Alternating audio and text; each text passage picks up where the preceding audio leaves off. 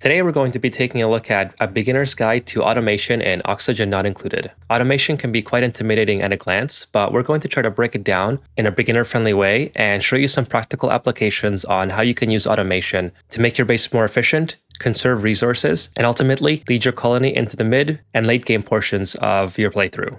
We'll take a look at some sensors and logic gates and how to use them. As with most of my tutorials, this is catered towards beginners. If you're a more experienced player, feel free to follow along and let me know if you were able to learn anything. But even if you didn't, feel free to leave your feedback in the comments below. And if you're a new player, feel free to ask questions down in the comments below, or let me know your feedback and if this video was helpful for your playthroughs. Regardless of what your experience level is, thank you for watching, and with that, let's get straight into the video.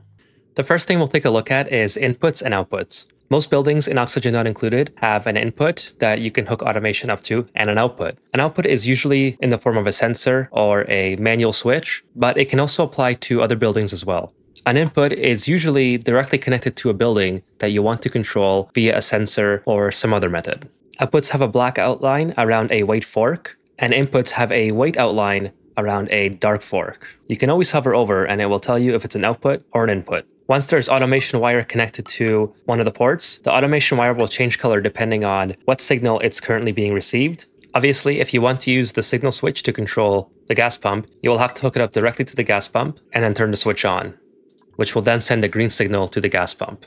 A more common and practical method to using a gas pump would be to hook it up to an Atmos sensor. The Atmos sensor will measure if the gas pressure is within a selected range in the atmosphere surrounding it. This value can be adjusted by clicking on the Atmos sensor and changing the send green signal if setting, whether it's above or below the number that you select. It will also tell you the current ambient pressure, and the animation will change depending on if it's sending a green signal or a red signal. However, you can always display this information by clicking on the automation overlay. If you hook up two separate sensors or output methods into one singular input method, you may get conflicting results with the output. This is because buildings are not meant to have two output settings connected to one another. This is where something like logic gates come into play.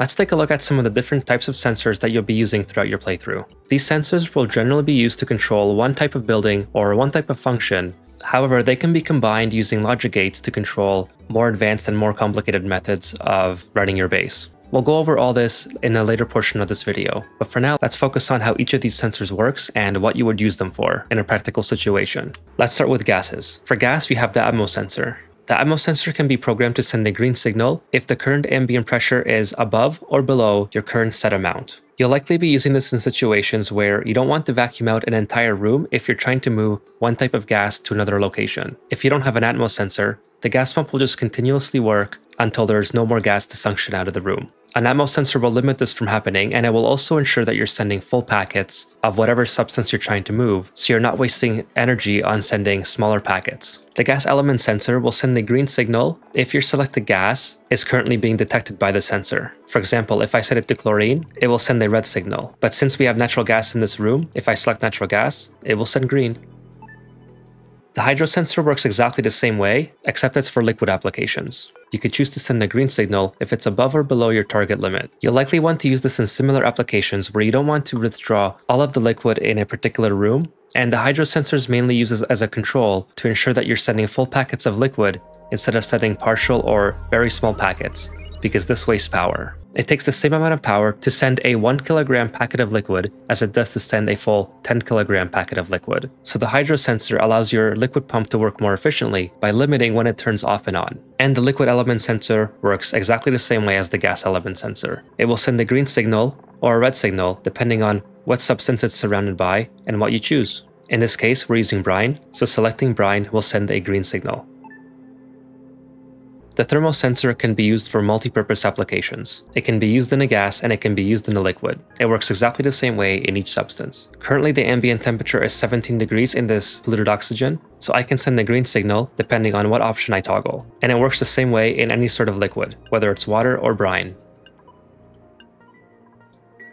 The cycle sensor works on the internal clock of your asteroid, and it allows you to set the activation time, whether it's the day or night, and the duration. So for example, if you want something to only work on at the nighttime, you can set the activation time to overlap with the nighttime of your asteroid. The timer sensor is very similar, but it works on its own internal time frame and does not have any ties to the asteroid's time of day. You can increase the green duration or the red duration. The sum of the green duration and the red duration signals will set the overall time it takes for the timer sensor to complete one lap. This means that if both signals are set to 10 seconds, it will take 20 seconds for one lap to be completed in total.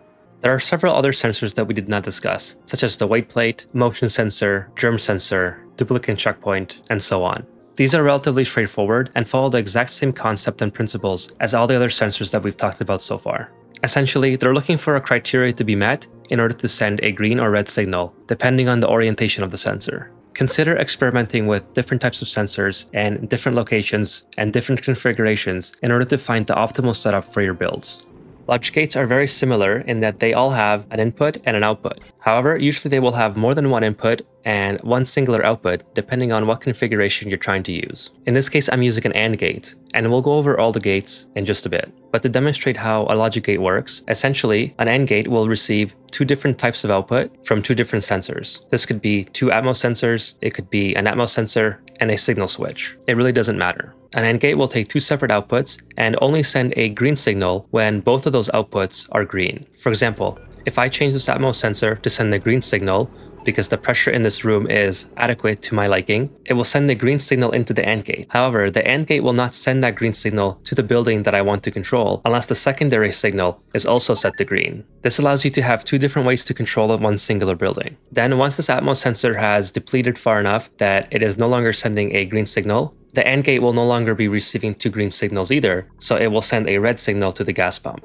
Let's take a look at the NOT gate. The NOT gate is something that you're going to be using quite frequently once you get to the mid or late stages of the game. The NOT gate will simply revert the signal that is being received by whatever output device you're using into the opposite signal. So if your output device is sending a green signal, the NOT gate will transform it into a red signal and therefore turn off the building that it's connected to.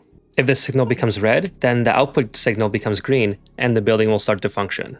An OR gate will work similar to the AND gate, however, only one signal needs to be green instead of both. For example, if we have two green signals coming into the AND gate, this building would turn on. However, in the AND gate, if one of the signals was to turn red, this would shut off. With the OR gate, that doesn't happen. The OR gate will receive two signals, and only one of them has to be green in order to turn on this building. It can be either the left or the right signal, or both. But if both signals that are coming into the OR gate are red, the building will shut off. This is not to be confused with the XOR gate. The XOR gate will only send a green signal if either the right or the left output is giving it a green signal, but not both. This means that the condition in order to send a green signal from the XOR gate has to be one output that is green, but not both. The buffer gate is a very useful building that you're likely going to use quite often in your playthroughs. The buffer gate is very simple. When a green signal is received, it will send a green signal out of the buffer gate. But as soon as this signal changes to red, it will start a countdown sequence. During this countdown sequence, the output signal will remain green until the countdown clock has hit 0. Of course, this countdown clock is adjustable by clicking on the buffer gate and setting it to whatever you like. A practical application to using the buffer gate is clearing out large portions of liquid from a piping system. For example, this buffer gate that I'm using for this hydrogen vent tamer is set to 10 seconds. Whenever the liquid pipe thermal sensor senses that the temperature is above a certain range, it will send the green signal to the buffer gate, which will turn on the liquid shutoff and drain the coolant that is in the pipe. However, because I'm dealing with very hot temperatures coming out of the hydrogen vent, I want the pipe to continue draining until there's only cool liquid left. So I have a small 10-second buffer, so we'll continue to flush the pipes until only cool liquid is left in them. A filter gate is directly the opposite of a buffer gate.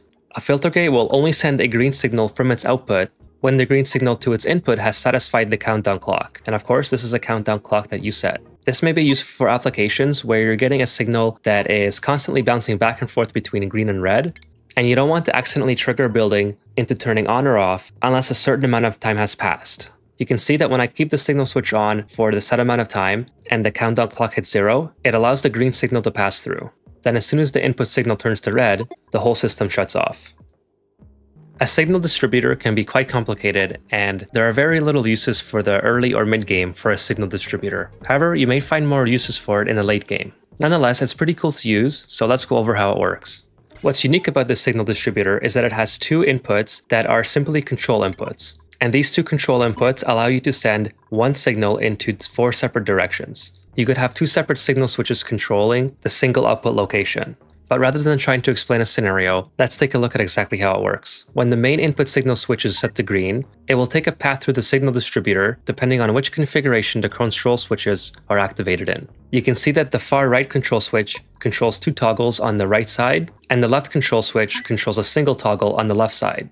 If you follow the path for the signal coming from the input, you can see which output it's trying to reach. If just one of the control switches is not in the correct orientation, the signal will not pass through. And finally, we have the signal selector, which is the direct opposite of the signal distributor. The signal selector will take 4 different inputs and choose which of the inputs gets passed through to the gas pump, depending on which configuration the control switches are set to. For example, we have this green input coming into the signal selector, and we want to pass it down through our gas pump. This can be achieved by setting the control switches into the correct orientation. This will allow only one of the 4 input signals to be passed through to the building that you want to control. Likewise with the signal distributor, this has very niche uses. However, as you expand your base, you may find more uses for it in the late game. Automation ribbons are kind of cool, and they can be used to transport 4 signals rather than just one in a singular game cell. For example, if you had 4 ceiling lights that you wanted to control from 4 different locations, you'd have to send 4 singular strands of automation wire, which would take up a lot of space and it would look very messy in your overall layout of your base. However, this will do the job just fine, allowing each individual switch to control each individual light. The automation ribbon does the exact same thing, except that it allows you to run a single ribbon to keep everything looking neat and tidy. In order to use the automation ribbon, you must have a ribbon writer and a ribbon reader. The ribbon writer gets connected to your automation ribbon via its custom port, and naturally, it has an input location. When you click on the ribbon writer, there will be 4 bits in the configuration menu, and you can select bit 1, 2, 3, or 4 in order for the input signal of the ribbon writer to be taken through the corresponding ribbon. The top ribbon writer I have set to bit 1, the second one farther down I have set to bit 2. Then my ribbon readers will read which bit that I'm trying to access and send an output signal to my ceiling light. The first one is bit 1, the second one is bit 2, the third is bit 3, and the fourth is bit 4. So when I zoom out and I turn on the top signal switch, it will turn on the first light. The second signal switch will turn on the second light, the third will turn on the third light, and naturally, the fourth will turn on the fourth light. And this allows you to keep sending multiple signals on a single ribbon. The ribbon doesn't necessarily have to be controlling the exact same building or similar building. You can use it to simply transport multiple signals throughout your base and then have it branch off at your desired locations. They also don't need to be in order. For example, you can select any ribbon reader to read any bit that you want. If we just change these around a bit, now the signal switch will control completely different lights. And of course, you can make it so one signal switch controls multiple lights. It's pretty fun to use, and I encourage you to use it. However, keep in mind that the automation ribbon takes 5 times as much refined metal as the single automation wire. This means you're essentially paying for an additional automation wire that you're not getting. Whether or not it's worth it is up to you, but keep in mind that building it will not only save duplicate labor, but it will also help keep your base looking tidier, so it may be worth it in the end. Automation is frequently used in order to prevent things from catastrophically collapsing within your base. It is also used to prevent excessive power from being used for no reason. For example, the aqua tuners are being turned off by the liquid pipe thermosensor when the temperature inside the pipes that is passing through has reached a certain temperature. This allows me to save 1200 watts each time liquid is passing through that I no longer need to be cooling farther. Some other applications could be a liquid reservoir sending a red signal when it is sufficiently full so the oil refineries stop producing oil. This saves my duplicants from continuing to work on the oil refinery when I don't need any more oil. Smart batteries almost always have an automation wire hooked up to it. Otherwise, there's no point in using them. The smart battery will turn off certain energy producers, which can be set to various different thresholds to allow your base to function on more than one type of power and to prioritize using one form of power over another. Another application for the Atmos sensor is to only turn on the carbon skimmers when sufficient carbon has accumulated in the vicinity. This allows me to save on polluted water and energy by not running the carbon skimmers when they don't need to be running. And down here, I'm using the hydro sensor to only send large packets of water through this pipe. This saves me power by not sending small packets of water that would use the exact same amount of power as large packets. Automation is used nearly everywhere in Oxygen Not Included, and it is an incredibly powerful tool that you need to learn in order to advance into the mid and late game phases of the game. This industrial brick is featured in its own video, so if you would like to learn how to build it, go ahead and check that out in the link above. And there you have it, an introduction to automation in Oxygen Not Included. If you were able to learn anything, please feel free to let me know in the comments below. Also, if you don't mind, please leave a rating, as comments and ratings both helps tremendously in getting the video out to more people in the algorithm. And if you're not subscribed already, please hit that subscribe button. If you enjoyed, I would love to have you around for future videos. And of course, thank you to my supporters who have been with me since the start. It's because of you that I have the motivation to continue to make these videos. I'm incredibly thankful for your support and the kind words that you leave for me in the comments. And with that, I'm Ethan, and I'll talk to you guys in the next one.